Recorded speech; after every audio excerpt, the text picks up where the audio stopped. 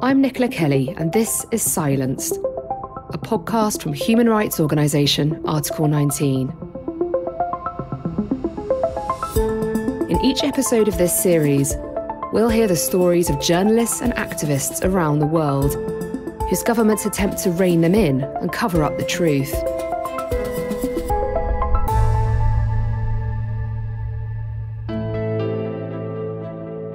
On the 2nd of October 2018, Jamal Khashoggi, arguably Saudi Arabia's most prominent journalist and an outspoken critic of the country's government, walked into the Saudi consulate in Istanbul to collect documents he needed to get married, but he never reappeared. Investigators later concluded that Jamal Khashoggi had been ambushed, forcibly restrained, drugged and asphyxiated. His body was then dismembered by 15 Saudi assassins connected to the Crown Prince, Mohammed bin-Salman, or MBS, stuffed into bags and discarded. 6 months after the murder, Iyad el-Baghdadi, a renowned writer, academic and a friend to Jamal, was visited by the Norwegian Security services at his home in Oslo, where they informed him there was a credible threat to his life. Here he describes what happened that afternoon and how his life has changed since then.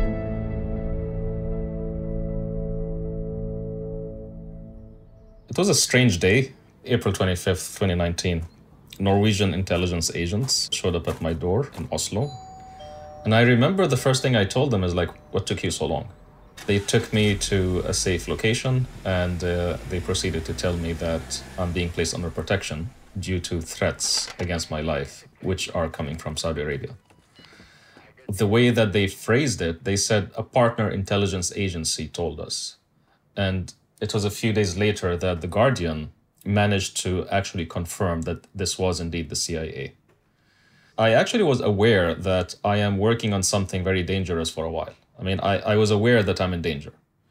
I was already collaborating with Jamal on many projects before his murder, before his death. And one of those was really about disinformation monitoring, which is something that, my team does now, much more professionally. But the idea came up in the summer of 2018. Jamal, he thought that maybe we can find some funders for such a project. Unfortunately, he was killed too soon. But I went on to use the same techniques to eventually expose that something really strange is going on between MBS, Mohammed bin-Salman, and Jeff Bezos. Tonight, we are learning shocking new details about an alleged Saudi plot. It is an astonishing allegation. Amazon CEO Jeff Bezos' phone was hacked by Saudi Arabia. I went on to expose this attempted blackmail of Jeff Bezos, linked, of course, to the fact that Jeff Bezos was the owner of the Washington Post. Jamal Khashoggi worked for the Washington Post, so ultimately Jeff Bezos was his boss. 6 months earlier, this Saudi journalist, Jamal Khashoggi, had begun writing articles for the paper, articles highly critical of the Crown Prince. And of course, there's lots of intrigue around that because it was a strange attempt by an autocrat to not only silence a journalist by the ultimate form of censorship, which is assassination, but also to blackmail the wealthiest man on earth to get him to curb the Washington Post, to change the coverage, to stop this whole Justice for Jamal campaign. So knowing that, I was working on something pretty dangerous, and knowing that I had sources in Saudi Arabia telling me what was going on around MBS, I actually eventually printed out a little report. So there's no way here in Norway to actually communicate or contact the Norwegian intelligence, which is called the PST. And so the normal process that I had to go through is actually file a report, a police report. So I had to print this out, go to the police station and file it. And of course, the police station had no idea what to do with this. Because, they're used to, I don't know, someone losing his phone or a couple having a fight over a breakup or something like that. They're not used to someone walking in and saying, hey, Mohammed bin Salman wants to kill me. And, giving this report, explaining this whole complicated scheme with disinformation and hacking software and a murdered journalist. And so they sat on it. They didn't know what to do with it. But eventually it kind of made its way to Norwegian intelligence, and they actually had it in their hand when they showed up. And so that's why I said, what took you so long?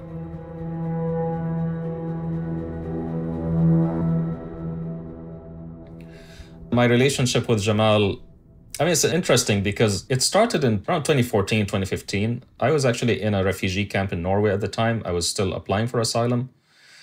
I did not trust Jamal before his exile. I looked at him with suspicion. He was someone who was aligned with the Saudi government. He was a supporter of the Saudi system. And naturally, I mean, it's natural for someone like me to look at him with suspicion. 2014 was a depressing year for a lot of us, not only because this was the year where the first phase of the Arab Spring died. It was also the year where ISIS became the priority for the region, and the narrative around the region changed from hope and inspiration to terrorism. And I remember at the end of the year, Jamal was speaking, he was tweeting, and the words that he was using were very bitter, and he was resentful of how things came to this, as like we had so much hope. And now it's all about ISIS and all about resurgence of autocracy, etc. And I responded, and I was not polite. I kind of insulted him. And I said something like, you're the ones aligned with those regimes. You can't get to complain now, you're aligned with them. The interesting thing is that Jamal, instead of blocking me, instead of like shooting something back at me, he actually followed me. And that kind of tells you something about Jamal. He was always interested, always curious, always wanted to get closer to things that maybe make him a little bit uncomfortable. By 2017, the Saudi system itself had changed enough that Jamal Khashoggi was no longer an insider, he was no longer an elite. It is becoming a one-man rule. He has a control on everything. He is creating an environment of intimidation and fear. Saudis are being silenced. Things are not being transparent. And that is not a good recipe for reform in Saudi Arabia. And he needs to do something about that. Right. He was considered a dissident. He was considered a threat to the new order, even though he did not consider himself to be that. So it was in August of 2017 that he eventually chose to self-exile. He left, I believe, for the United Kingdom, and then from there to the United States. And from the United States, within a few weeks, he started writing for the Washington Post. Between then and then, between 2014 and 2017, he actually attempted something. He wanted, one of his dreams was to start a free, independent, pan-Arab TV station. He engaged Al Jazeera a lot, but a lot of the time he was critical of Al Jazeera, and he always was very aware that Al Jazeera in the end is funded by the Qatari government. And so he wanted to create something that is a counterbalance and something that can be independent. Which is a tall order of when you're Saudi, connected to the Saudi royal family. And then when he chose to establish this station in Bahrain, out of all places, that, bastion of free speech, of course, being sarcastic. And they did not exactly say you can't have that. They allowed him to sink the entire cost of creating a TV station. And then eventually, on the first day of broadcast, they took it off the air and they revoked its license. I think that was the point when Jamal stopped trying. I think until that point, he was still trying. He's like, maybe there is space there. Maybe I can talk to these people. Maybe I can talk some sense. Maybe I can make them see my point of view. And his point of view was, again, thinking as a Saudi, he's like, instead of complaining of Al Jazeera and trying to hack it or shut it down, etc., why don't you just create your own national media, which is also open and free and can kind of carry your perspective. Unfortunately, the old guard or the new order in Saudi Arabia really did not see it that way, and they see free speech as an extreme threat to them. So that's how in 2017 he chose exile, and it was just in time, really. Maybe someone tipped him off because it was August of 2017 that he self-exiled. In September, there was an enormous and really significant round of arrests targeting opinion leaders, thought leaders in Saudi Arabia, over 100 of them. They were arrested, disappeared, tortured. Some of them are still in prison. I don't know if we know all of the names because there might be more who have been arrested, but we just don't know.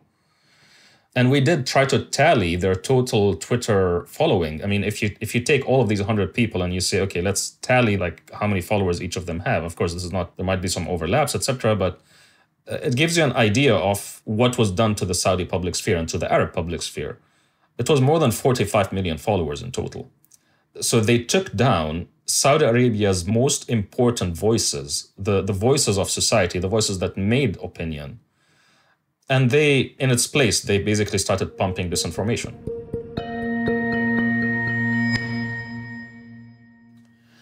The first time I actually met Jamal Khashoggi in person was in May in 2018. I invited him to attend the Oslo Freedom Forum in Norway. And so I was kind of his host in Norway. So he came, we met, had a lot of conversations, met a lot of people. Before he left Oslo, we decided that not only are we going to stay in touch, but also we're going to be working on projects together. And I remember very specifically, we actually interviewed him. We had like a podcast interview with him when he was in Oslo. We had a portable recorder, and we're talking to him for like an hour and a half or something. And then we discover that the recorder had run out of battery in midway. So we only got like the first, I think, 30 minutes of the interview. And so, my colleagues were a little upset because Jamal had to actually leave directly to the airport after that. So like he was doing us a favor. And I remember what I thought at the time. I thought, it's fine. Jamal is in exile. He's going to be part of our community for a long, long time. He's not going anywhere. And I thought, the next time we're going to see him, we just do another interview. He's around. And sure enough, I was supposed to meet him in September in New York, and he couldn't make it. And I would later find out that the reason why he couldn't make it was because that was when he traveled to Turkey in order to ask for Khadija's hand in marriage, his fiancée. So he was basically trying to move on with his life. He was trying to now that I'm in exile and that my wife divorced me, I have to build a life for myself in exile. So he was thinking about his personal life, I guess, which is commendable, I guess. I remember October 2nd, 2018. I was in Germany. I was actually doing a talk, something about jihadist symbolism and stuff like that. And I was actually with my friend and colleague, Khalid Al-Bey, who was a Sudanese cartoonist, and who also had met with Jamal. I remember I was at the podium preparing for my talk where Khalid comes to me with the phone, and he's like, did you hear about this? He's like, Jamal is missing. And initially I thought, okay, maybe it's nothing. Maybe he's just out of an abundance of caution, knowing that he has received threats before, because he did receive threats. He did, like over the summer, there were multiple attempts to lure him back to Saudi Arabia, trying to draw him, not only him, but multiple other dissidents, trying to basically lure them back to Saudi Arabia where they would be disappeared. And we always thought Jamal is smarter than that, And so initially it was odd. It was like, I'm sure it's nothing. I'm sure it's just within a few hours, he's going to tweet something, or he's going to text us or something. And then, I had to fly back to Norway, and things started to look more ominous day by day. This is CCTV of Saudi journalist Jamal Khashoggi entering the Saudi Arabian consulate in Istanbul on October 2nd. He hasn't been seen since. Initially, I thought maybe this is the Turkish intelligence, because maybe this was a kidnapping attempt. And they ultimately didn't want to kill him. They wanted to take him back to Saudi Arabia where he would be disappeared. So like the worst case scenario in my head at the time was, oh my God, we're going to see a video of Jamal saying that he voluntarily returned to Saudi Arabia and you should not concern yourselves with me. I'm going to be fine. I've reconciled with my government. And then we would not hear from him again. And, his fate would be a complete mystery. It would be like even saying that he was murdered would have been like a conspiracy theory, because for all anyone knows, he's back to Saudi Arabia because he couldn't take exile, etc. So that's what I thought was the worst case scenario.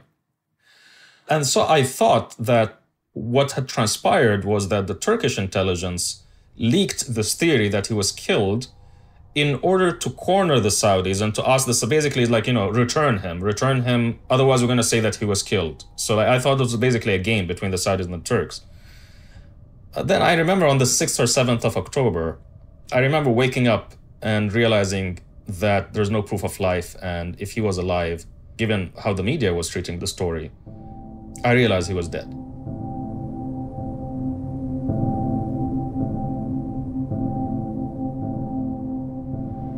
According to audio tappings obtained by the Turkish intelligence, his body parts were dismembered in the Consulate General building. And we heard from the police department and the prosecutor's office that Jamal Khashoggi's body parts were carried in luggages and bags to the residence building close to the consulate.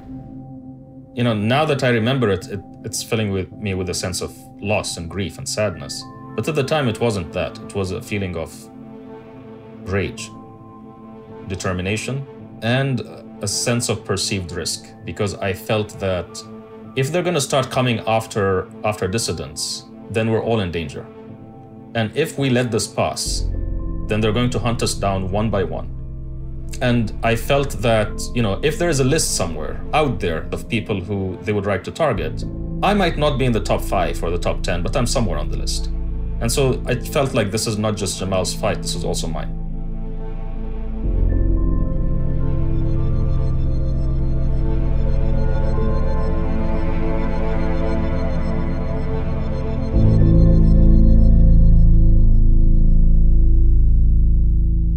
Did you order the murder of Jamal Khashoggi? بلا شك لا. Absolutely not. This was a heinous crime. But I take full responsibility as a leader in Saudi Arabia, especially since it was committed by individuals working for the Saudi government. The rise of Mohammed bin Salman has been described by many, including Jamal Khashoggi, as a coup. This was a coup.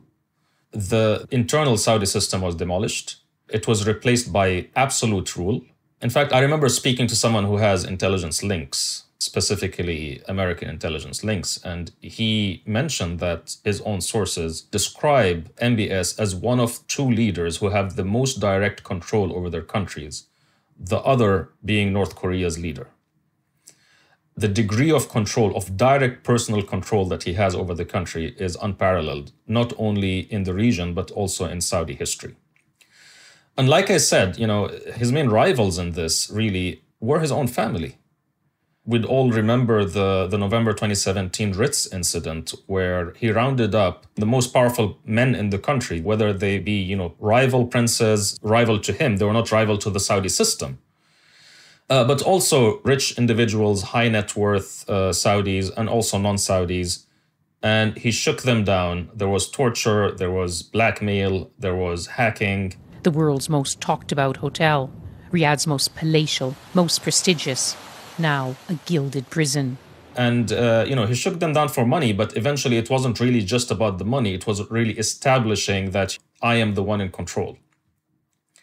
But ultimately, the result of all of this was MBS in total control, Jamal Khashoggi cut off from power, not only Jamal, of course, but many others. But he was being presented as a savior. He kind of came to the scene in 2014, end of 2014, beginning of 2015, when King Abdullah, the previous monarch, died, and King Salman took power, and King Salman basically appointed him as his deputy crown prince. There was always this criticism, internal criticism, within the Saudi system itself, for the Saudi system as being dominated by old men who are slow to decide and always very careful, too careful, to the point of not being dynamic enough when big events such as the Arab Spring happen. And Mohammed bin Salman wanted to present himself as, I'm the guy who's going to be decisive, unlike all of those who came before me. Saudi Arabia was never an interventionist country. It never was the kind of country that would invade and overtly bomb another country. Of course, they had other means, especially through Islamic extremists, etc. But, at least overt intervention is not something that Saudi Arabia did. Especially because it didn't really need to, because, it has the United States, so the United States could always reliably act on its behalf. But it was very clear that some things also in the relationship between Saudi Arabia and the United States had shifted during the Obama years, but, really going back all the way to, I would say, 2008, 2007, even, we can see its roots in the Iraq War itself. But ultimately, MBS wanted to present himself as this, decisive leader. This was what he's saying to his own family. But then he had another narrative, which he tried to, I don't know if it's him, I don't know if he's such a genius that he's able to play 4D chess, or whether it was his allies who were advising him. But he presented himself as a reformer, as a liberal reformer. It's so interesting that the Crown Prince said it's the women's decision to cover or not to cover. The decision is entirely left for women to decide what type of decent and respectful attire she chooses to wear. This is a narrative he still uses. Essentially, this region is so wretched and so backward and so medieval that we need someone like Mohammed bin Salman to save us from our own wretchedness and backward social norms and religion and stuff like that. This is, of course, a narrative which is employed by so many Arab dictators before him. The whole idea, I mean, like the Assads, for example, used it. Saddam used it sometimes. The whole idea that we are not, quote unquote, ready for democracy. The whole narrative was that the Arab Spring failed because you guys are wretched. You can't handle democracy. And so because this region of 500 million people cannot have democracy, we need Mohammed bin Salmans all over the region. We need liberal reformers who are going to drag us out of the Middle Ages with their own decisiveness. I go back to the point that MBS does not understand the world. And to be frank, he's not very smart. And many of his actions really backfired. In fact, a close friend of mine and the co-author of the book, The Middle East Crisis Factory, Ahmed Gatnash, he calls him the Prince of Self-Owns. One of our biggest allies against Mohammed bin Salman is Mohammed bin Salman.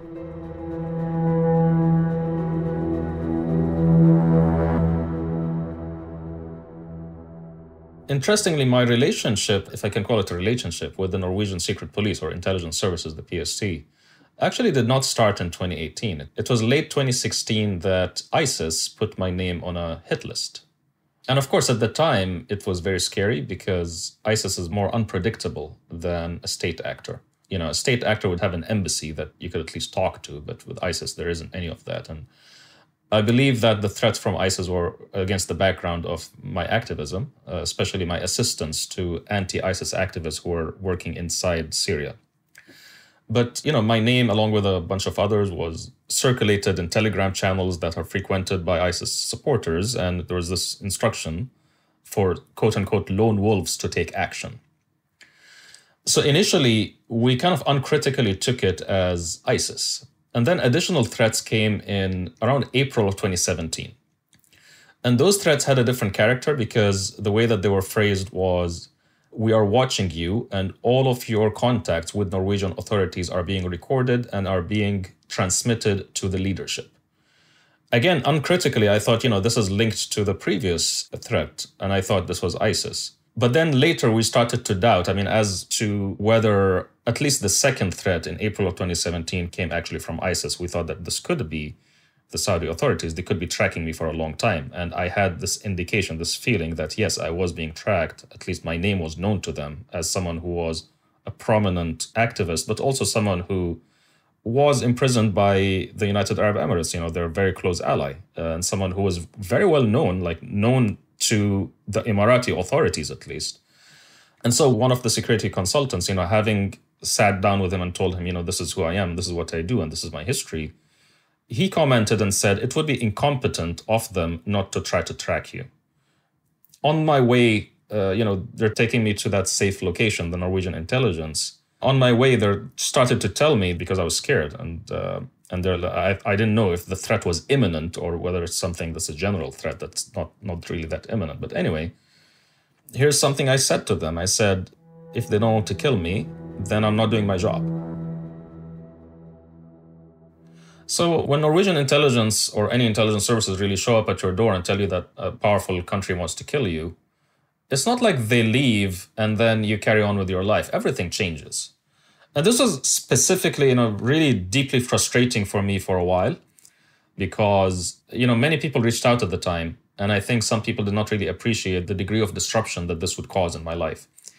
Everything becomes more complicated, just everything. You know, taking a walk becomes more complicated. Where my son goes to school, how often I can see him, where I can live, whether he can spend time with me. I had to basically create a system where security measures are made into routines, including digital security. Digital security, of course, was a big part of it. Multiple phones, different kind of system for how to get online, multiple layers of protection, VPNs, etc., but also, you know, digital security consultants. The first year, 2019, was very difficult. But by now, these things are almost integrated into my life to the point that I don't have to think so much about them. Of course, travel became much more complicated. I have to inform the Norwegian authorities every time I have to travel. There are countries I'm not allowed to travel to because they cannot protect me in those countries. There are threats that are being directed not only at me, but also at my family, my parents and my sister, who were themselves refugees because after I was expelled from the UAE, they were made to leave. And they ended up in Malaysia, where they were waiting for their refugee papers to be processed. My father was a cardiologist, served the United Arab Emirates as a cardiologist for 40 years. And then, by the end of it, he was in poor mental health. The family was reeling. And on top of that, we started to realize that, there are threats also being directed to your family in Malaysia. Very vulnerable family, of course. And so I don't want to delve into how we did it, but eventually within a couple of weeks, within 3 weeks, they were in Canada. Canada had agreed to give them asylum and they had relocated. But of course, this came with its own complication because I'm a stateless Palestinian refugee in Norway. And Canada can be very gracious and open to accepting refugees, but not for visiting if you're a stateless refugee. And so I have not been able to see my family since then. That was one adjustment, one painful adjustment really, is like my separation from my family, especially my elderly parents who are in poor health, especially my father. And now it seems that the only path for me to see my family is once I receive Norwegian citizenship.